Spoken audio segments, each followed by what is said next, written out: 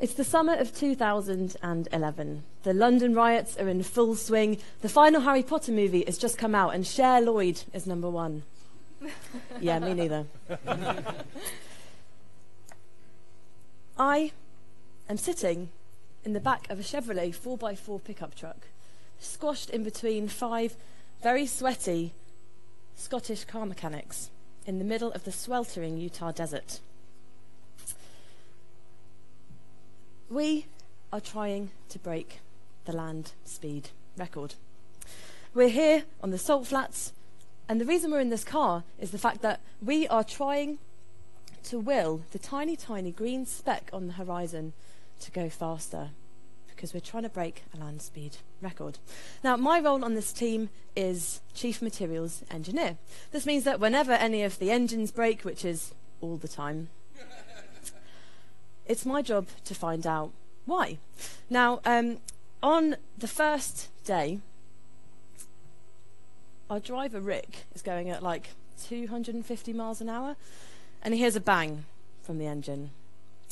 He steers it to the side, and we take the car back to the pits to open it up and see what had happened. Now, as a materials engineer, I'm sort of like a forensic pathologist, but for dead cars instead of dead people. And I've seen my fair share of fractured materials, but this particular engine post-mortem was particularly graphic.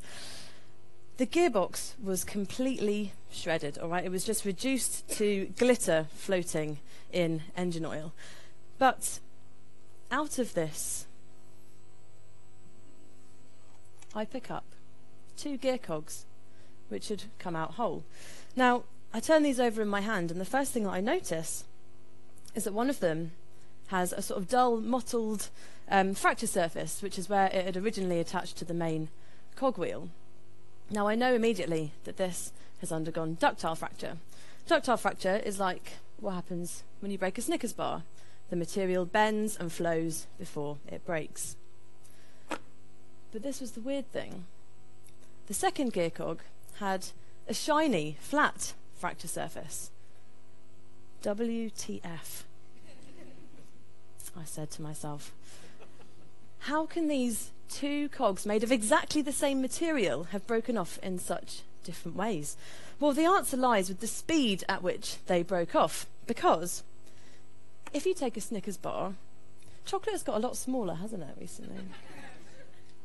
If you take a Snickers bar and you break it fast enough, the molecules in it don't have time to bend around each other and to flow over each other, and so the material just snaps. Thank you very much.